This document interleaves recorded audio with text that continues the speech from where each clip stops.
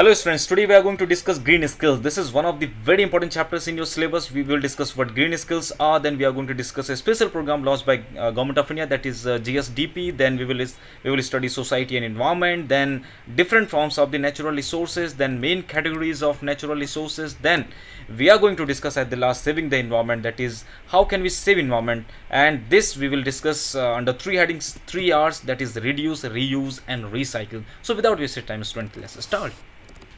Hello students, let's start the chapter Green Skills. Before discussing the green skills, at first we are going to discuss our dependency on the nature and how we are exploiting the nature. Here in this slide, you can see beautiful images of forests, river and grasslands. As you know, we all are dependent on forests, rivers and grasslands. For what? For water, food, fuel and for many other things. We use these resources to fulfill our requirement. Hence, we depend on plants and animals to make our survival. And this dependency on flora and fauna affect the environment, which in turn affects our life. Let's first understand the concept of flora and fauna. Flora means plants or vegetations around us, while as fauna means the animals around us. Now the question arises, how our dependency affects the environment. Students, as you know, consumption of flora and fauna by human is very fast, and human intervention has posed a danger to the ecosystem, and this intervention has endangered many species of plant and animal life. Here you need to understand the meaning of endangered.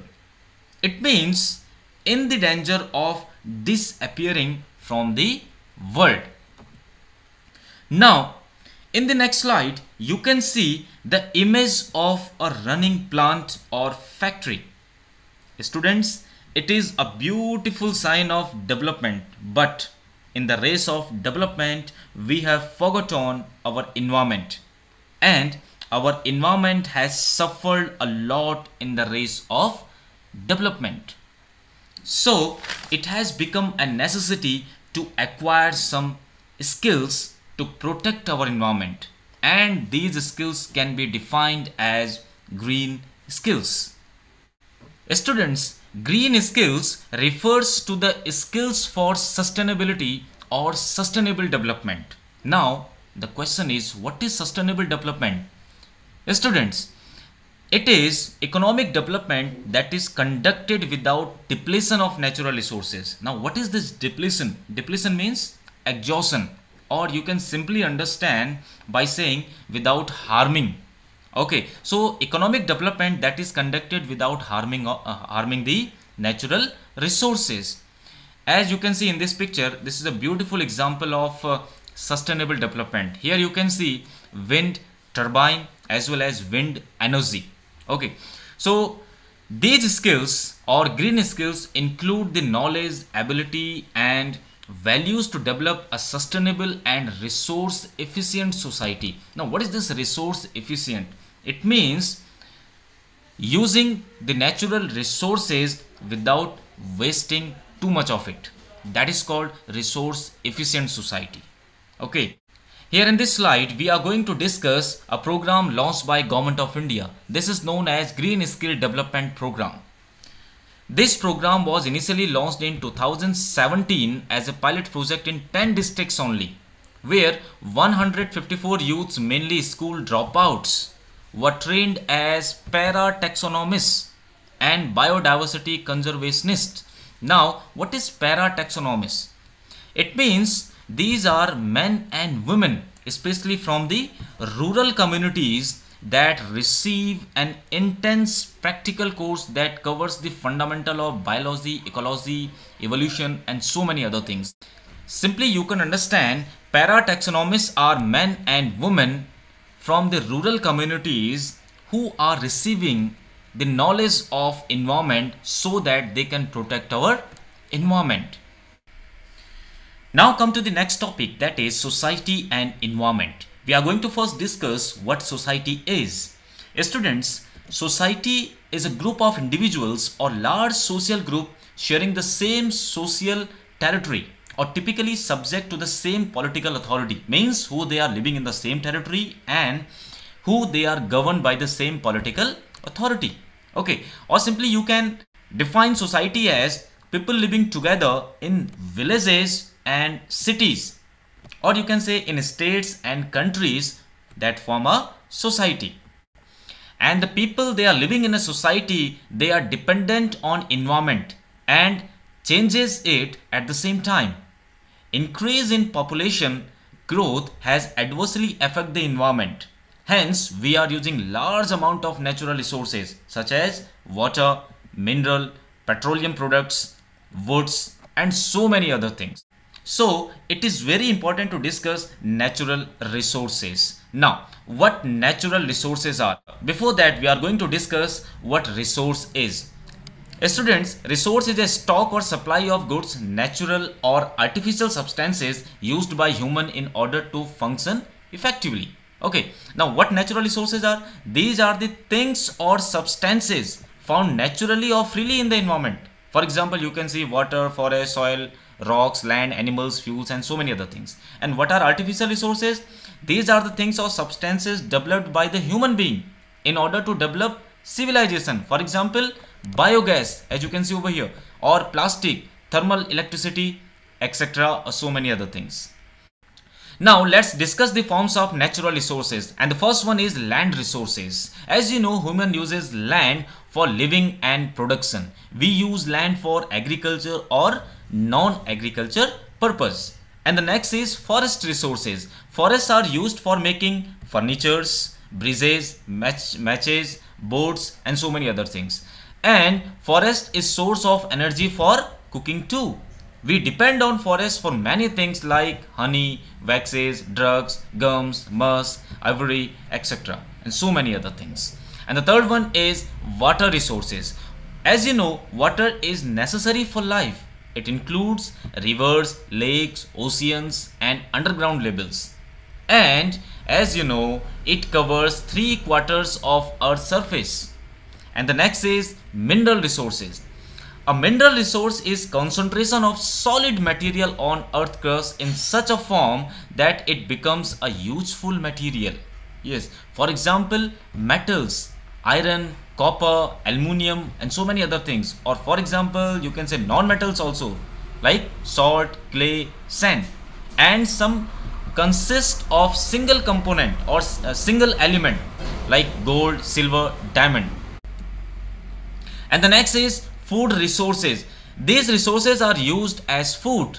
Okay, for example, plants, animals, birds, and so many other things. Plants are consumed by herbivores, as you know, and animals, birds are consumed by carnivores. And the next is energy resources. This resource produce heat or electricity. There are 5 fundamental sources of energy, and the first one is nuclear fusion in the sun, or you know this as solar energy. And the next one is gravitational force. Next is nuclear fission reaction, and the next is energy stored in interior of earth, and the next is energy stored in chemical bonds. So these are the sources of energy. Now let's discuss the main categories of natural resources. Okay, and the first one is inexhaustible resource. Students, these are the resources cannot be exhausted by human. Okay, for example, wind power, water power, solar radiation, and tidal power. Okay, and the next one is exhaustible resources. These resources are available in limited quantities and will be exhausted as a result of continuous use. For example, coal. Next one is renewable resources. Renewable resource can be used repeatedly and has an endless supply, such as solar energy, geothermal pressure, etc. And the third one is non-renewable resources. Non-renewable resources have limited supply and cannot be replaced once they are destroyed. For example, fossil fuels, minerals, and so many other things. Okay, here in this slide, you can see a few examples of renewable resources and non-renewable resources. Please note it down. Okay students, now we are going to discuss the different activities or human activities that has caused a great harm to the environment. And the first one is mining. What is mining? Digging below the earth's surface to get ores is called mining. Okay, here it will be is. Okay, now these ores are then refined to get valuable elements such as metals, minerals, etc. Okay, what mining causes? Mining causes erosion, loss of biodiversity, and contamination of groundwater and surface water by chemicals. The next activity is pollution, the presence of harm substances in air, water and land which can have. And the next is pollution, the next is deforestation, and the next is overexploitation. Okay, let's discuss overexploitation. It means consumption of resources faster than their reproduction. Okay, overexploitation affects ecological cycle or environment. For example, consumption of wild medical or medicinal plants or destruction of forest. So this is called overexploitation. Now let's discuss how can we save the environment. Saving environment can be discussed under 3 R's, and these are reduce, reuse and recycle. Now first discuss what reduce is. This is use less things. It means do not use the items or resources those are not necessary. Okay, do not shop beyond your need. Avoid plastic carry bags, avoid disposals or disposables, etc. Okay, now the next is reuse. It means use things for longer time. What you can do, you can reuse the items at your home. How? You can make pillow of used clothes. Now the third one is recycling. What does it mean? Use things in new and different way. Okay, recycling is done by segregating the waste into wet and dry garbage at home only. Why? Because most wet garbage includes kitchen waste which can be used to prepare vermicompost. Okay, many solid items like aluminum and steel can be recycled many times, and also plastic and paper can be recycled. So this is how we can protect our environment. So students, I hope you understood this chapter or this session very well. Meet you in the next session of this chapter. Thank you.